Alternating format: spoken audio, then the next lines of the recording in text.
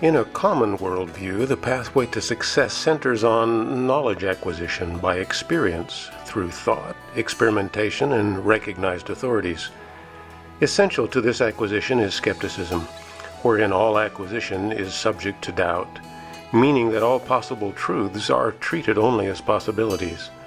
Continued experience brings understanding, which then fosters belief, the precursor to knowledge.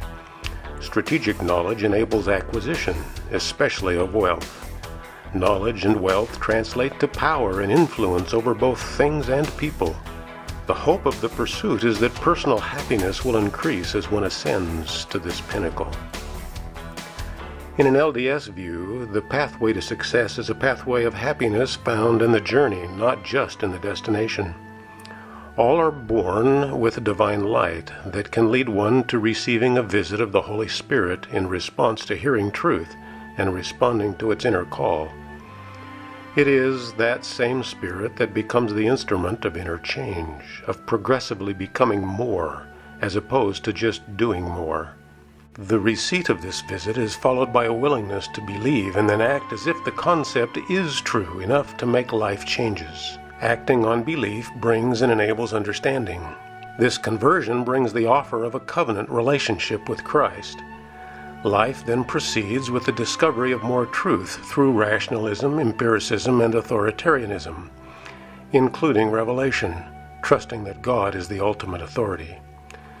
These are then subject to skeptical analysis and testing of those things one has received through faith, converting doubt into researchable questions.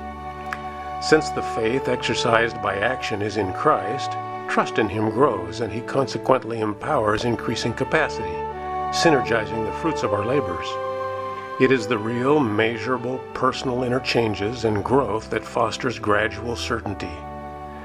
As we become more through Christ, the Father eventually endows us with all that He has: eternal life, a life like His own, power and influence sufficient to exalt all He creates.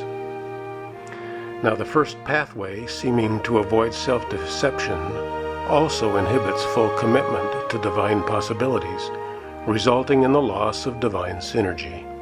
It seems to pinnacle in power and influence, but actually only ends in the purported safe emptiness of death, and most certainly in the comfortable neutral ground of non-commitment.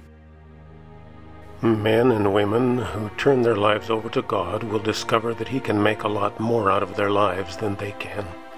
He will deepen their joys, expand their vision, quicken their minds, strengthen their muscles, lift their spirits, multiply their blessings, increase their opportunities, comfort their souls, raise up friends, and pour out peace. Whoever will lose his life in the service of God will find eternal life.